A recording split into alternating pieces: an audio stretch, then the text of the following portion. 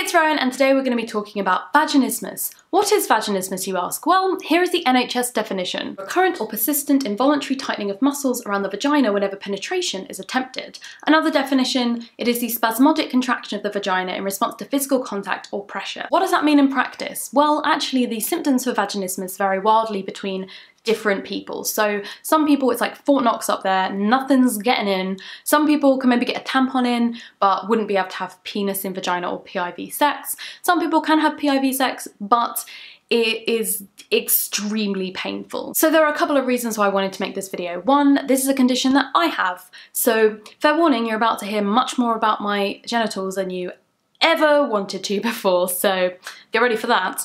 And two, this is something that the more I talk about with people in real life, the more I realise how common it is, but how much people are not talking about it. So hopefully this video is something that will be useful or interesting to you and something that you can share with people in your life that you think might need to hear about it. Chapter 1. The first time Rowan tried to put something in her vagina. So like with most people who have vaginas, the first thing was a tampon. This is something that I wasn't that worried that I couldn't get in at the time. I started my period when I was 11. This was kind of given to me as a selection box from my mother, so I had pads, tampons, all that jazz. And I think there's this cultural idea that you kind of start with pads and you graduate to tampons. At the time I was kind of like, oh fair, I can't use it, but you know, maybe when I'm 13 I'll try again. But I think it's also worth noting that this is the time of your life when you start to really be talking about sex and sexuality and virginity and stuff like that. Because when you talk about virginity, as someone who has a vagina, when you lose it, it's very much like it's going to be painful and awful and you're going to bleed everywhere and it's not going to be fun for you whatsoever. And so I know a lot of people who have had sex the first few times and not realised what was wrong because there's just this assumption that if you have a vagina, sex will be painful. I think it's also very telling that one of the main causes, if you look up vaginismus listed, will be sexual trauma. The idea that, you know, if someone goes to punch you, even if they don't actually punch you, you have a physical response. You have like a tensing or a flinching back response. So the idea is if you've had sexual trauma in your past, then you're gonna have this involuntary response to what is perceived as being similar to that act. And I don't think that there's an insignificant amount of people who have not had a physical trauma, but the idea of and the expectation of sex being traumatic could potentially have an effect here as well. Chapter 2, other things Rowan has tried to put inside of her vagina. So I periodically kept trying to use tampons and it wasn't working and I was kind of a bit like, well, all my friends are using them and maybe I'm just doing it wrong. So I had a little rummage with my fingers. And for me, I'm very much the Fort Knox type. So nothing is getting in there. It literally feels like there's a wall there, that kind of like textured wall. It's very uncomfortable. It feels a bit like touching raw skin. So this is the part where we talk about something that I think a lot of people have experienced with vaginas, which is how the medical profession sometimes is not the best at dealing with them. So I've left some links below to do with how there's sometimes an underfunding of women's health and also sometimes a devaluing of women's pain. So the idea that doctors, especially male doctors, won't believe women when they talk about how much pain they're in, which is linked a lot to gender stereotyping.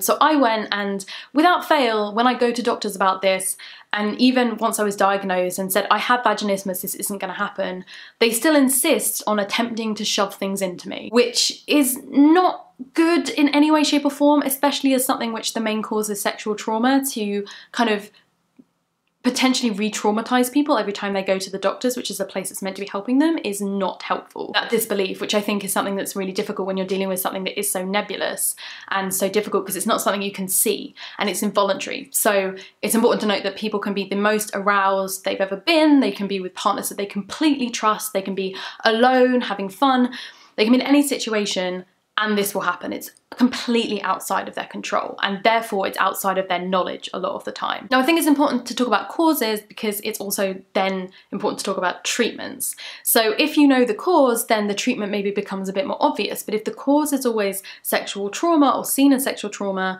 the treatment becomes things like therapy to get over your sexual trauma.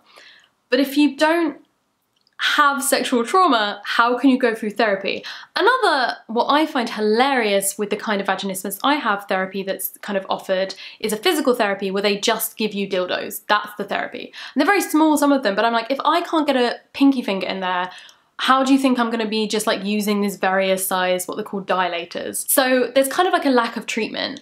And I think that I have been extremely lucky in that I do not need or want treatment for anything other than medical reasons. So obviously you can't have a smear test or a pap test when you have this because nothing can get in there. For me, I don't really mind not using tampons. I am queer and therefore have a different relationship to penis and vagina sex, I think, than a lot of straight and cis people do. But I do know that there are a lot of my friends who don't necessarily want penis and vagina sex, but there is this idea and this pressure that that is what you sort of have to do. And that if you can't do that, then somehow you failed as a woman sexually. This is something that is like needed to fulfill you, even if you don't necessarily enjoy it. And I think that's a lot to unpick. So the queerness for me works out because when you're dealing with two different people who don't have the expectations of the main event in bed is going to be that you put this body part inside of me and that is going to be the kind of the be all and end all of sex for us, it means that there's often a lot more communication. If you're with people who are trans or non-binary or have any kind of gender dysphoria, then you also need to talk about which body parts they're comfortable with being touched in particular ways. And so that open communication means that absolutely you can say, I don't want anything inside my vagina, and they're like, sweet, that's totally fine, we can do other stuff. The kind of straight and cis friends that I have who have this condition where it feels like it's a ticking time bomb. It feels like they won't be loved, it feels like their relationships will all fail, it feels like men will never love them unless they fix this inside themselves, as opposed to being like, sweet, this isn't my manifest destiny to have something inside of my vagina at any and all times. I am totally fine with not having that. I can still have a fulfilling sexual relationship and so can my partner.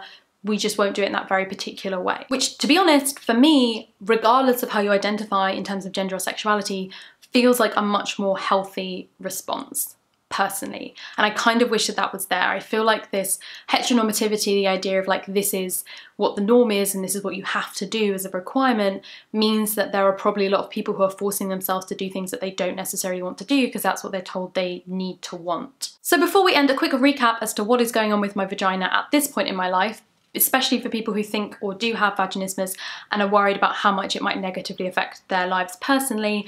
I cannot use tampons or moon cups still, nothing will go up there, so I am fine using pads at the moment. I have not had a smear test even though I'm 25 because being queer means that I'm much less likely to get cervical cancer. I was also the age where I could have the inoculation against it. So it has been basically decided that when the doctors think it's necessary, I will have an operation and be put to sleep and have it done while I'm asleep. And that's something that we've kind of negotiated and works out fine, so that gets around the medical side of things. And in terms of sex, I can have very fulfilling sexual relationships with people, turns out, without having anything inside my vagina. So that's also working out. So for me, it's something that I am very comfortable with not having treatment for, and I feel like treatment would not really be that useful for me. It would just be making me prescribe to this idea of like what I should be doing with my body, and now that I understand it, I feel a lot more comfortable with it. Having said that, if this is something that you feel like you need treatment for or you want treatment for, I will leave some links below, and I really hope that in the comments anyone who has had any experiences of this will leave their stories and kind of talk about what's going on with them so that people can kind of find each other and maybe find some support and some stories that are similar to theirs. If you would like to help support me make these videos, I'm going to leave a link to my Patreon below along with links to my social media so you can find me all over the internet, and until I see you next time, bye.